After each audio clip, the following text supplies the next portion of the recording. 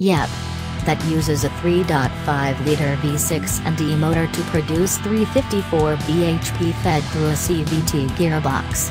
Lexus says it emits 149 grams/km and will do 44 miles per gallon, but we all know that's fanciful.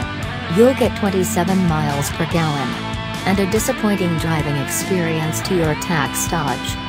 No, you need the 465 bhp 5.0-liter naturally aspirated V8. We've driven it a couple of times already, not least on track during our recent Speed Week extravaganza.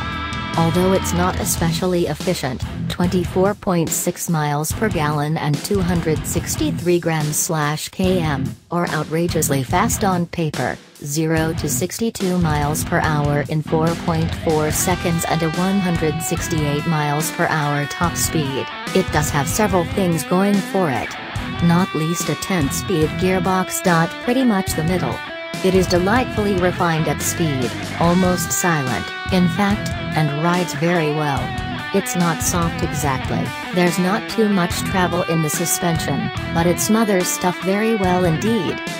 And that's pretty much true no matter which mode you slot it in. From eco and comfort, through normal to sport and sport sharp, the ride doesn't deteriorate too much, instead you're aware of the drivetrain feeling more urgent and tense. And it is fast. Not daft fast, not ridiculous, but nicely, pleasingly speedy. And the engine is an utter peach to use.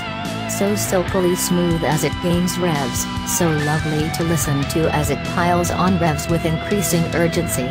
It's a honey and much more rewarding than the usual big hit of instant torque.